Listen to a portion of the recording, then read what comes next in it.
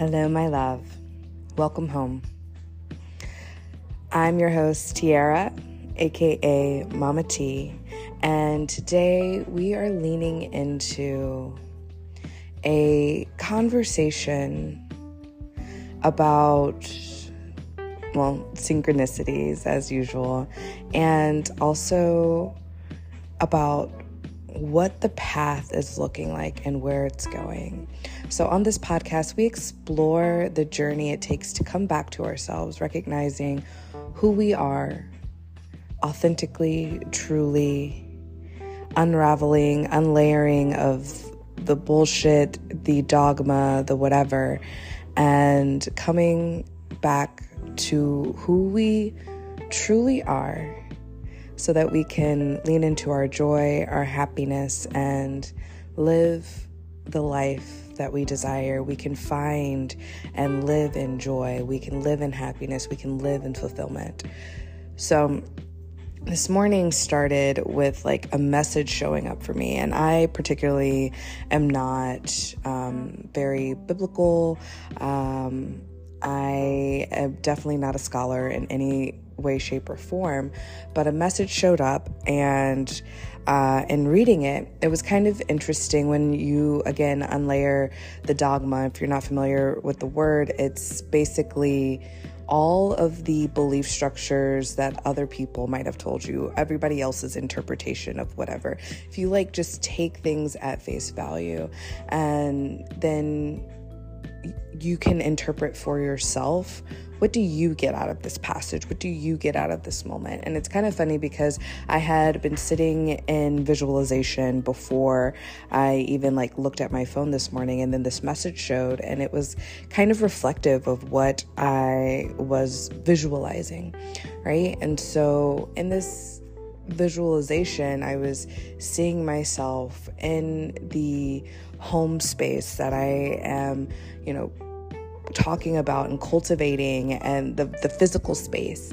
And I was seeing the community that is coming forth within it, the partnerships that are coming forth within it, and all this glory and wonder. And a big spark of why I want to create home is this idea of kind of stepping back and going back to before, back to the beginning, back to when time felt easier and simpler.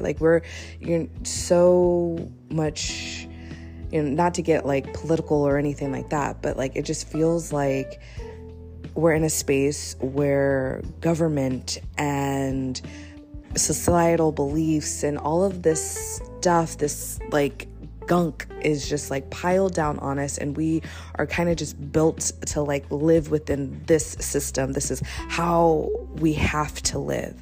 And in this vision, it just kind of creating a space where I am self-sufficient and removed from all of that, right? We can choose to be in the rat race if we want to. We can choose to play into all these cycles and these belief structures if we want to.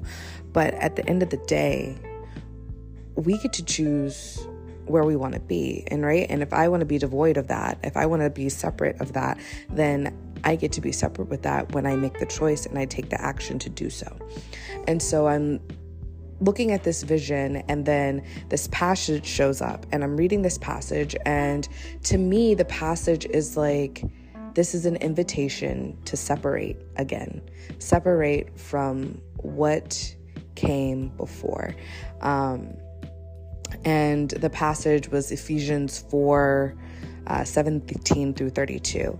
And I don't know, like I said, I'm not a whole scholar, but my interpretation as it pertained to what I'm going through in my life very much felt yes, you are on the right pathway, because you know what you want, right? You know what you want, you know what's making you happy. You get to enjoy the journey of getting there, but also know that you're not alone. God, source, universe, ancestors, spirit guides, whatever is in your belief structure, there is something outside of yourself that is supporting you. That is the message that I received in that moment. And so I took in this channel, this message, this opportunity, and was like, wow, awesome. So then I got to take more time visualizing and leaning into what makes me happy. You know, these things, there are a lot of, I feel like as I go through my life, as I'm doing, I am good at so many things. I am good at so many things, and not to sound narcissistic or whatever. I think we've been conditioned to be humble, and in that being humble, it's also taking us to a level of insecurity. And so we focus in and we get to this place, and by we, I mean a lot of people that I've interacted with, but we don't have, like, not necessarily meaning you, my dear lovely listener, but like, I see it play out so often that we get into the space of insecurity. Maybe this we is me, myself, and I don't know. Maybe I'm the only one here, but let me know how you are relating to this statement inside the home Facebook membership or the life coaching membership that's housed on Facebook is a better way to put it. Or you can let me know just in the comments of this podcast if you're wherever you're listening. But that being said, how we lean into these insecurities of like how we're afraid that we're going to be interpreted or seen or whatever by others around us and by society in general and all of that. I know that's for myself, that sometimes I censor myself because I'm trying to make sure that I am pleasing to a majority of people, right? Like if I'm going to have 2 million listeners, that's 2 million people that I have to like make sure are on the same wavelength, right? That are connected to what I'm saying, that are into what I'm saying. That being said, you can watch me unfold this belief structure in real time, as in, well, aren't there like billions of people in the world? You know, if we fraction it out, it's easy to find 2 million people out of a billion that can align with whatever it is that I say. And of those, the rest of the millions of people out there and billions of people out there, they can align to somebody else. There's plenty to go around. There's enough to go around. And when we find who we truly are authentically, and we accept ourselves as who we truly are, love ourselves as who we truly are authentically, then we get to align more and more with people that are like-minded, and we attract more and more with people that are on the same frequency, right? We do attract people that are higher or lower, because I do believe that like there's an opportunity and lessons. It's kind of like my space when I think about leadership and wanting to be a leader is like, I want to be around people that are where I want to go, right? That have already done it, that have seen the things, that have learned from their mistakes and can tell me what mistakes to avoid so I can get to where I want to go faster, and I can better align with their vision and their whatever, their success, right? I can create my own success by learning from their success and what worked for them. And I might need to adjust to make, things more easeful for myself, or adjust to do the things that make me more happy, whatever it may be. I get to manipulate it to fit my belief structure and my design and my creation, right? But I can also learn from it. And then on the flip side, I find I solidify my understanding so much more within myself, and I ground better into it when I'm able to relay that information to somebody else. So like I love to see that chain. Like I'm constantly going up, but I'm also bringing people with me on this journey. And so we have the opportunity when we align with, I feel like it's like if you look at the radio, right? There's the 92.1 or whatever is like the exact station, and it sounds so much clearer. But like if you like dial it back a couple of notches, you might still pick up that radio station, but there might be some fuzz there. And then if you dial it up a little bit, again, you might catch the radio station, but like it's going to be some fuzz there. So we're like, dialed in the middle. And then eventually, if we can move backwards and go down and be in the fuzz. And then eventually we're going to click over to a whole different frequency. And maybe that frequency does not align at all with what you're going for. If we're going that like lateral, horizontal mindset of going backwards and forwards on the timeline or whatever. Or you can crank up and go forward, and eventually, boom, you're in a whole different frequency. And then you're like in alignment with like the new level of yourself, the new version of yourself, the higher level of yourself. And you can play around and start aligning again and keep going. And that's the cycle in life, right? And so as we cycle in life, we're talking about the idea and the synchronicities that show up as we continue to level up, as we continue to fall into the best versions of ourselves, right? As we continue to visualize what the best version of ourselves are, and then believe that we can be there. I got that was an amen from from Nala here. That being said, thank you, love. With that all being said, we are just living this journey, and we are continuing to move forward in this journey and understanding ourselves more and more. And so my awareness and my practice is really making sure that I see how things are clicking together, and I see how I am moving and going and being heard, right?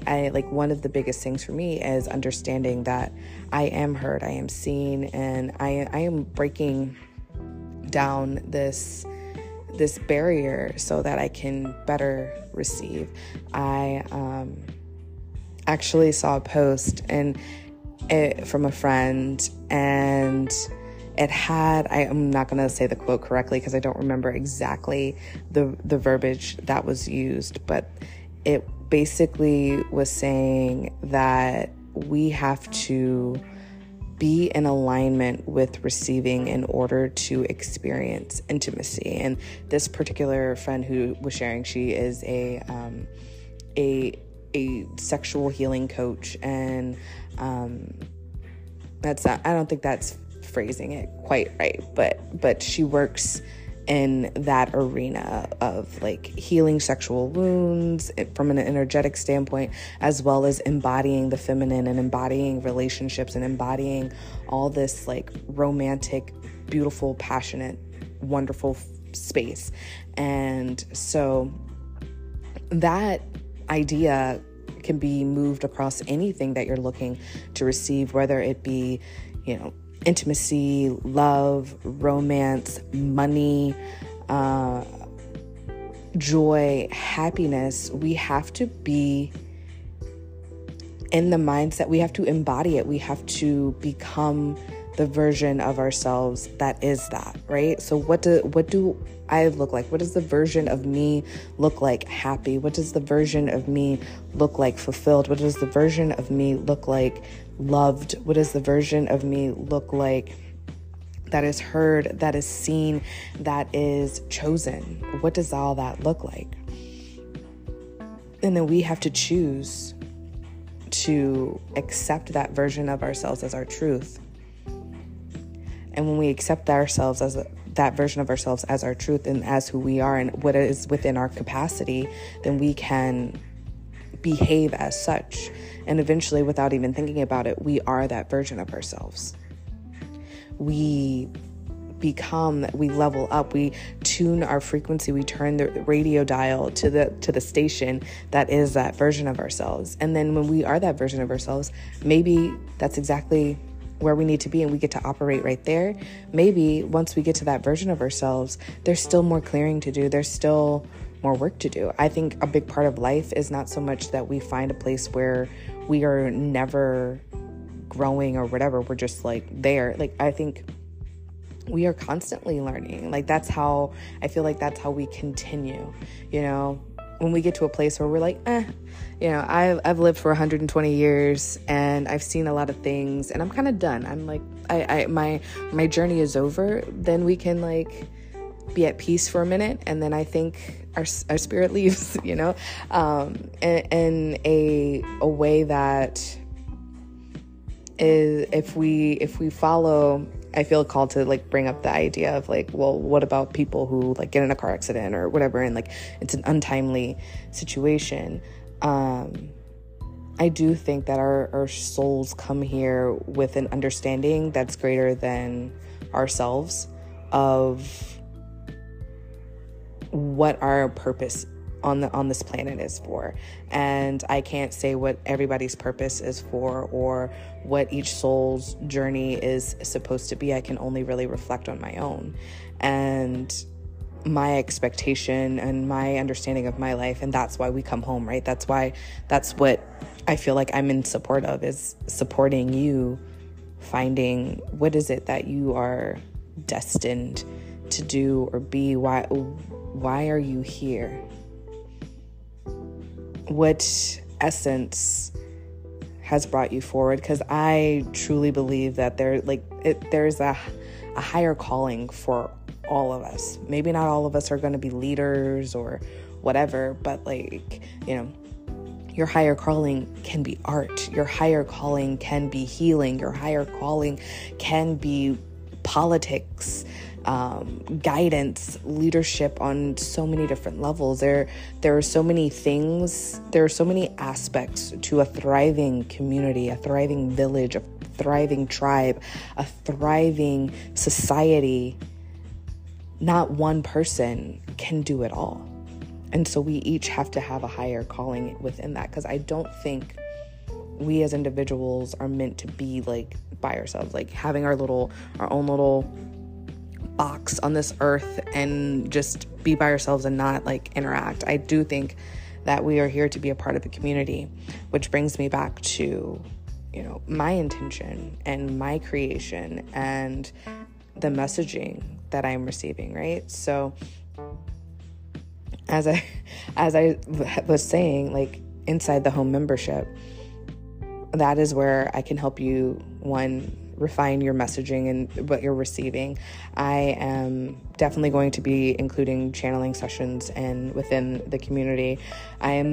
As we are starting and getting started, what I am seeing happening is in the beginning of the month, we do a intention setting within, and then in the middle of the month, we focus on like channeling and bringing awareness to what that intention is and helping to pull back those layers. And then at the end of the month, we can celebrate how far we've come and we can work on where we're going to go next, how we can up-level from there. And then again, start the month off with new intention, with greater intention, with deeper intention, and keep it moving.